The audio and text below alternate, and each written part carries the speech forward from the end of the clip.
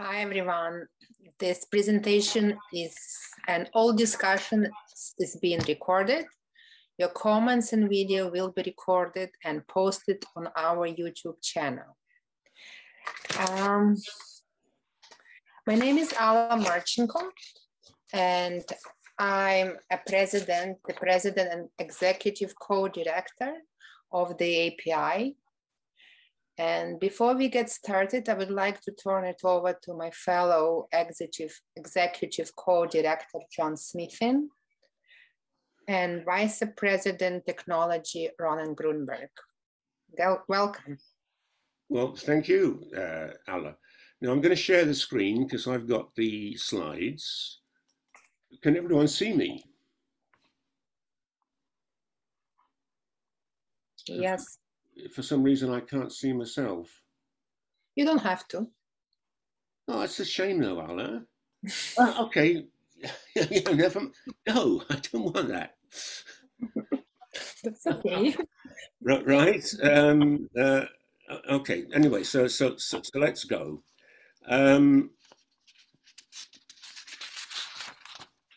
So if you look at our first slide and then at our second slide, that second slide, has the on it the logo of the Big Issue newspaper, which has to do with the campaign against homelessness. Mark Peacock, you probably remember those guys in Cambridge. They would never let you get into the Sainsbury's department store without, contributing, right? Anyway, so we've appropriated this, I'm afraid. The expropriated have once again been expropriated. There's also Raphael's famous painting, The School of Athens. And the second slide talks about the so-called war between, Plato and Aristotle.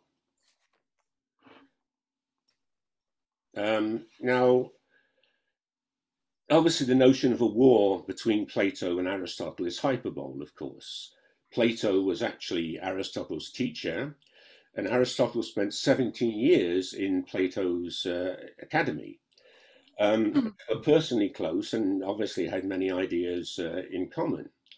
However, there's a very real sense in which they gave rise to two different tendencies in philosophy, which have persisted to the present day. And moreover, it seems that those two tendencies might give rise to very different orientations in terms of our attitude to science, ethics, politics, and so on, and therefore ultimately to the type of society in which we might live, or to take into account current conditions, be forced to live.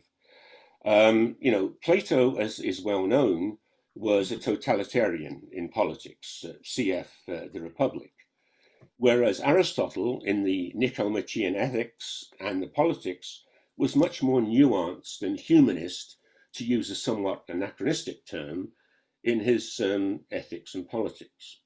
So I think that Ronen would like to take up this idea, and particularly perhaps to explain in particular how terms such as idealist and realist in philosophy differ from the way that they're used in ordinary life. Okay, thanks, John. So as I'm sure you're all aware, the term idealism and realism in philosophy is very different, or it means something very different than the colloquial use of idealism and realism. So when I was telling my dad many years ago that I wanted to study philosophy, he said, "You're just an idealist," mockingly, meaning essentially, your head's up in the clouds and, you're not thinking straight. You really need to be more of a realist. And often colloquially, the terms are used that way, realist and idealist. But in philosophy, as I'm sure a lot of you already know, the terms mean something very different. So Plato is associated with idealism and Aristotle is associated with realism. So what is the difference between the two things? Well, essentially, Plato argued that in order to have any knowledge, in order to know anything, you have to be guided by some ideal archetype, an exemplar. And the reason he said that is because the things in the world of experience are constantly changing. And he said, well, if things are constantly changing in the world of experience, how can you know anything? Because as soon as you think you know something, it's already something else. Now, this is the old Heraclitean argument. Heraclitus, a pre-Socratic, made the point, I'm really kind of simplifying it, but he made the point that the only thing that we know for sure, the only thing that doesn't change is change itself. Change is the fundamental reality in the world. And therefore, it gives rise to a problem in knowledge because everything is changing constantly. And so how can you actually know anything? Well, Plato's argument is that the way you know something is by way of ideal forms, archetypes that are universal and do not change. He argued that there are such things, and those universals are actually the things that give qualities to things in the world of experience. So when you see something that is beautiful, or when you see something that is black, those things correspond to the form beautiful and black. If you see a horse in a triangle, the horse corresponds to the form horse, and the triangle corresponds to the form triangle. And those things exist in a transcendent, unchanging, immutable, timeless reality. They exist outside of space and time, according to Plato.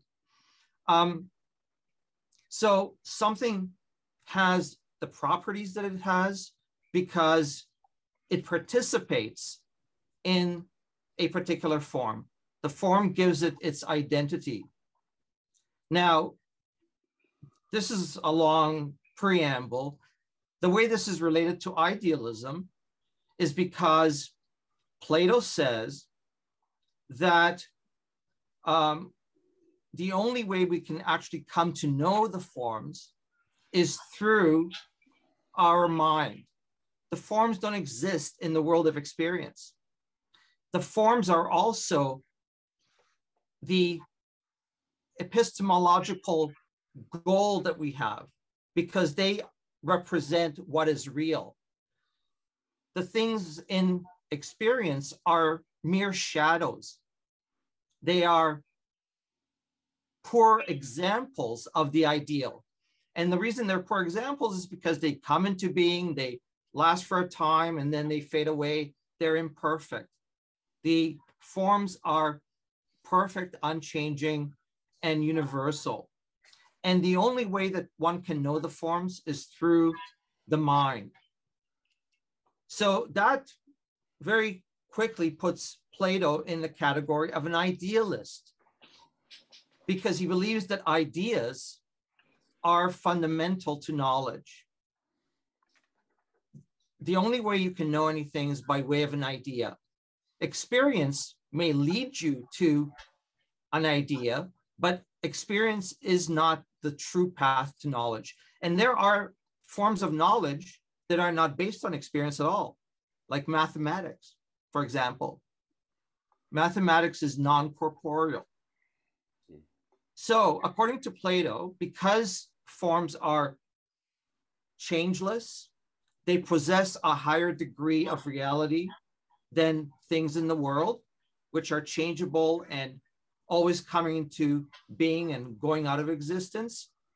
And so the task for philosophy, says Plato, is to discover through reason, through the mind, the nature of forms, which are the true reality, and the interrelations of the forms.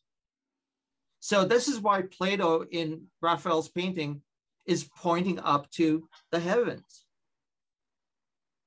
Aristotle, in contrast, is pointing downward, because Aristotle rejected Plato's theory of forms in terms of them being transcendent. He didn't reject the forms, but he says that forms don't exist apart from things. He says they are immanent, they exist in things. Okay, so there is no such thing, according to Aristotle, as formless matter or matterless form. Form and matter intertwined, and they are a part of each other. And knowledge comes by way of looking at objects in experience and trying to understand their essence, their nature, their form.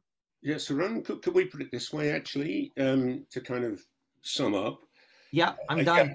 No, I just wanted to, you know, if we look at the detail in Raphael's painting, as you say, Plato, he's supposed to be some real person, of course, in the Renaissance as well. I forget which one, but Plato is pointing up to the heavens, not literally the heavens, because unlike Raphael, of course, he was a pagan. But I'm going to use, like, you know, 4 words. It's obviously meant to represent the ideal, the spiritual, the ethereal, the transcendental, which is a term that we're going to use, you know, later in some sense. On the other hand, Aristotle is pointing down to the ground, you know, down to earth, to practical reality, and so forth. So, Alla, do you want to open up the discussion? Absolutely, John. So those 3 slides we here to discuss, and please, if anyone has any comments, questions, and statements, please unmute yourself and put your hand up. Yeah. Shall I stop the share, Alla? Yeah, you can. Yeah, okay.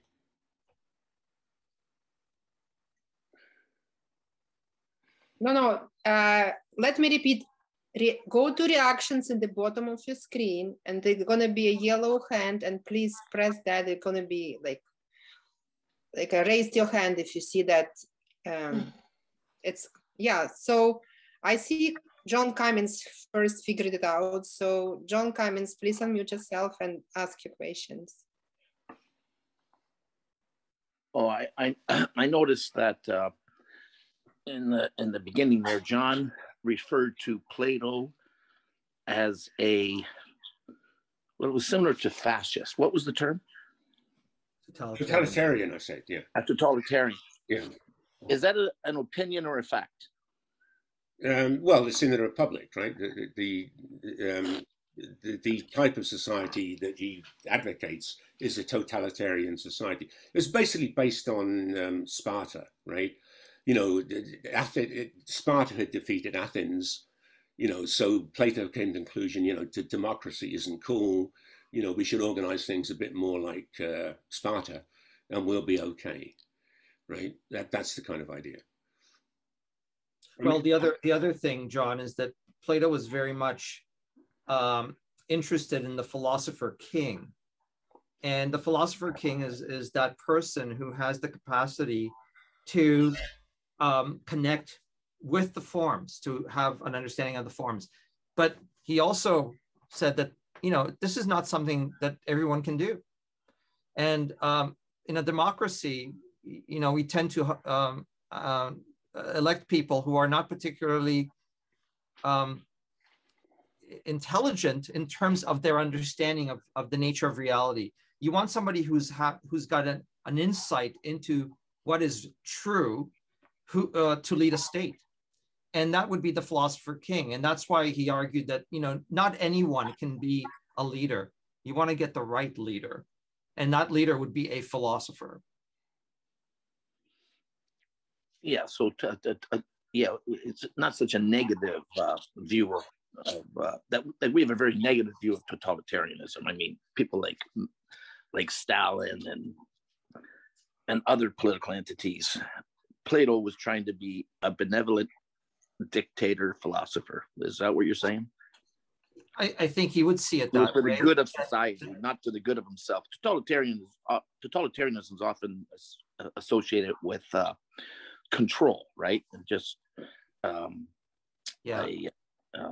a selfish desire for a ruthless desire for power.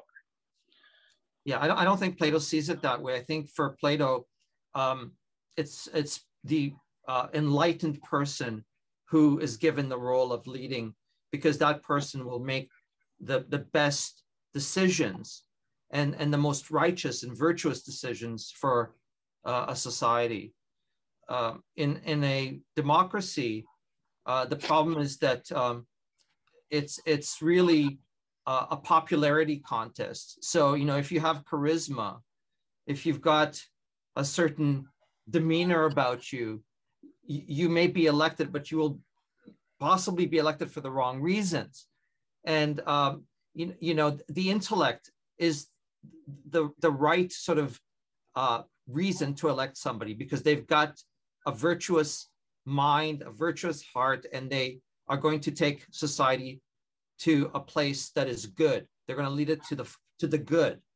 And so I think... May I just interject? I'm really glad that our friend Leah Taylor-Roy, our local MP, who's usually a member of this group, is not here today. Well, I mean, I'm not saying that I agree with that, because I mean, it's very vulnerable. Plato's ideas are very vulnerable to corruption. Yeah. But I think that in his mind, it was an ideal form of rule. Not that, I mean, I think we've discounted that it's not a good way to run a society, and we live in a democracy and it works very well for the most part, with a few corruptions here and there. Yeah. But you know, it generally actually works.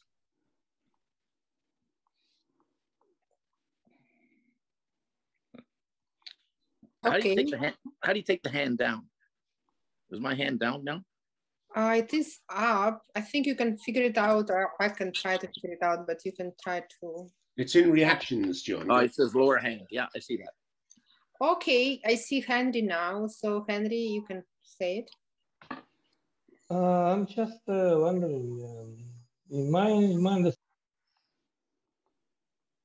No, Henry, your microphone is off. You muted again. Okay. Yes, that's better. And speak louder, please.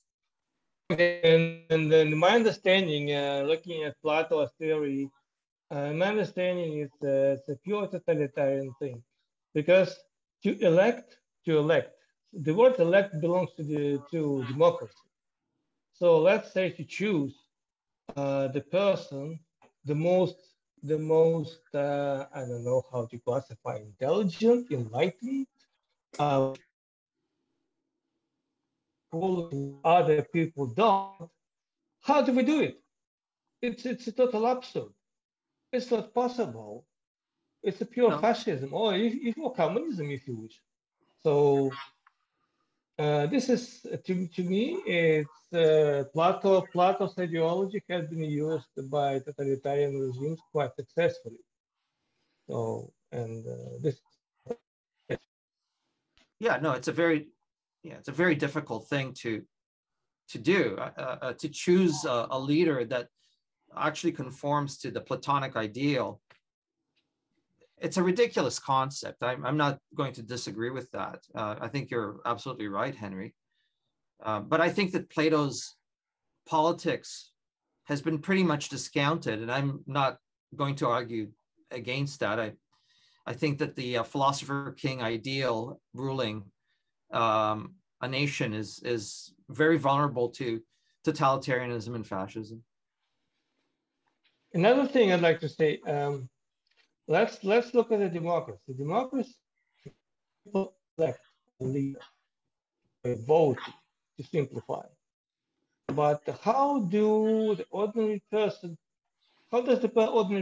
know the quality of this particular leader? Only relying on mass media, the information delivered through the social nets or TV. Can we say confidently that the decision made by the ordinary individual is really based on reality or influenced by the amount of information, and in many occasions totally biased, delivered to him, to her. Do you want to take that one, or do you want me to take that one? No, take it. Ronen, No, I completely agree with you, Henry. I think that we don't really have a direct impression of the people that we vote into office. It's always given to us, through a third party, through screens, through media, and it's very well. It's finely tuned. Anyone who wants to run for office has a very particular narrative written for them, or they act according to a particular narrative. We don't really know, but actually, in the end, proof is in the pudding in a way. When somebody takes office, if they have good intentions, if they have a good leadership style, and if they think rationally and well, they're going to do well.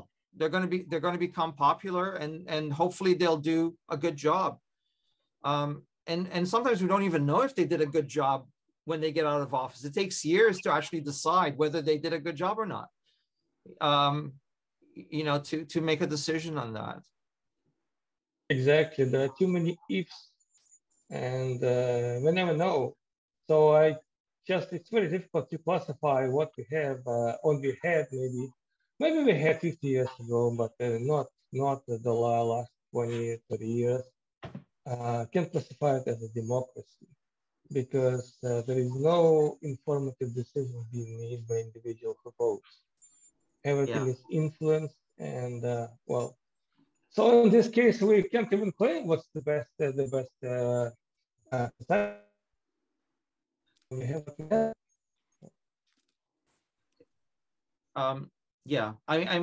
Again, the politics side of Plato, John brought that in, but it's really a distinct thing from the epistemology, from his idealism and Plato's realism.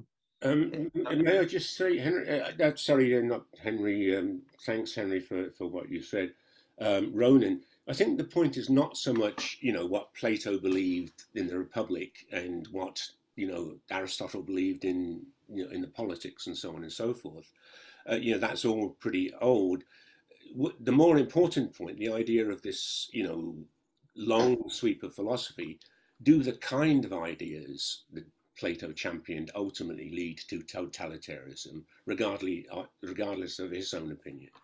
And do it's dubious in the case of Aristotle, but do the ideas that Aristotle have ultimately lead to, a more desirable kind of society? I think that's the main point, not specifically, what did Plato think or what did Aristotle think. I think, Okay, so turn it back to Alla. Okay.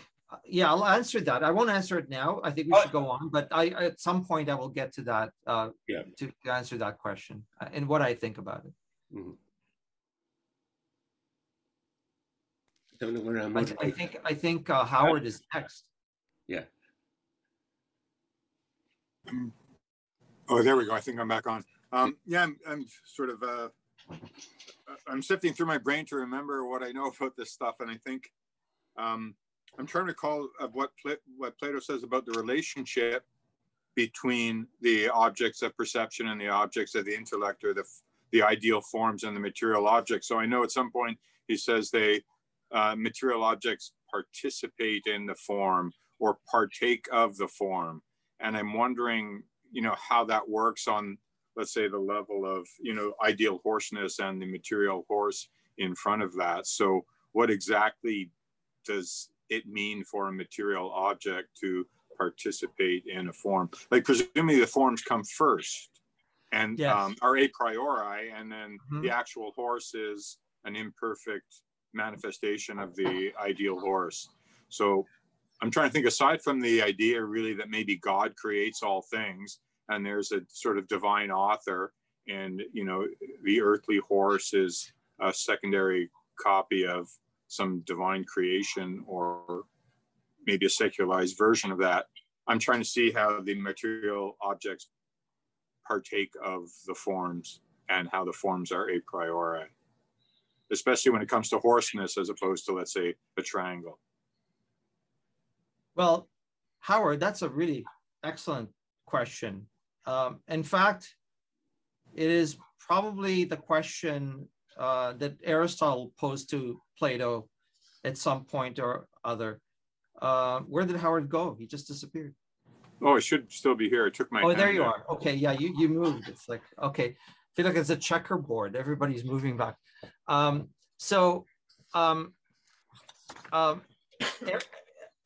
As you said, the forms are a priori, so they are eternal. You know, Plato believed that the universe always existed and always will exist, that it's eternal, and that the forms are universals that always have existed. But to your point or your question, well, how do particulars partake of the forms? That is a logical problem. And in fact, Aristotle pointed out that there are a number of logical issues with Plato's transcendent forms.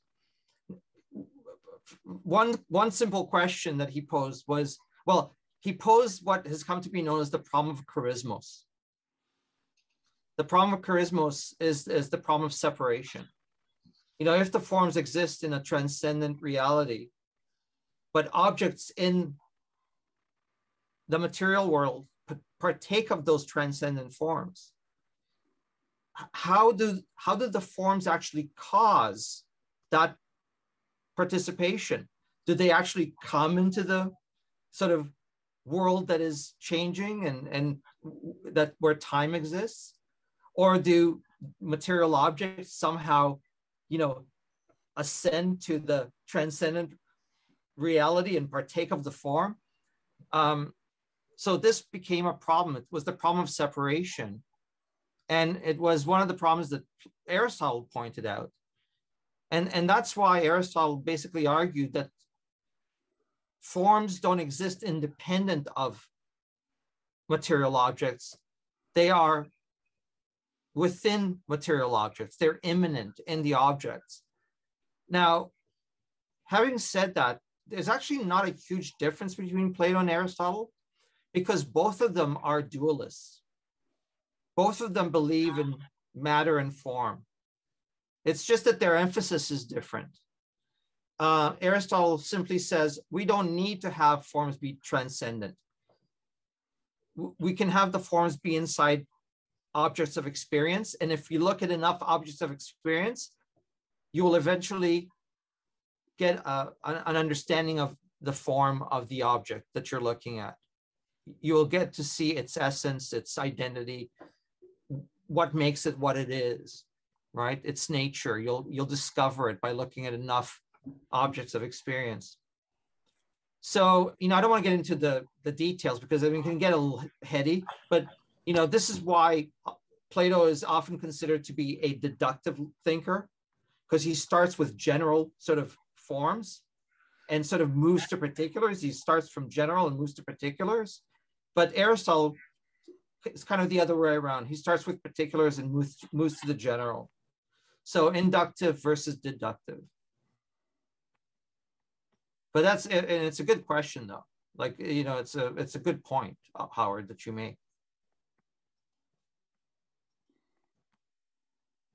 Okay, thank you, Ronen. So we have one more hand from George. George, please unmute yourself, but it's going to be last one in this section because we have to move to the next slide. So George, okay, your last question for this part.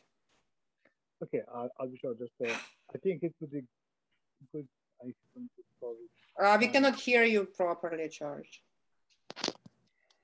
Can you possibly define more precisely what is a realist, and what is actually idealist? Because, as Ron mentioned himself, the forms in Plato's ideal system, forms exist in a transcendental reality.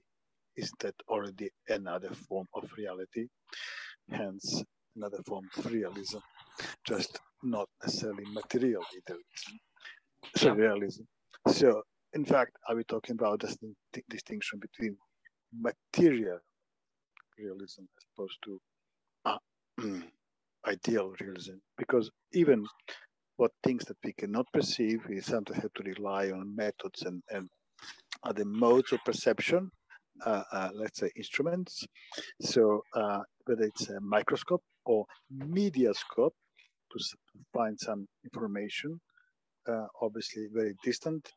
Media is also just another tool of perception. Yeah, can I answer that, George? Actually, we'll come back to these issues. The issues you raised are very important, you know, about epistemology and everything. But the idea is that we'll discuss these things later on, you know, about types of realism and so on and so forth. Like this was meant to be just an introductory thing. Is that okay? Perfect. Yeah. I think that's fine, and we move into the section 2. Yes. Alla, before we go on, I just had an email from Brenda Smithin who wants to have the link sent her. Can you do that?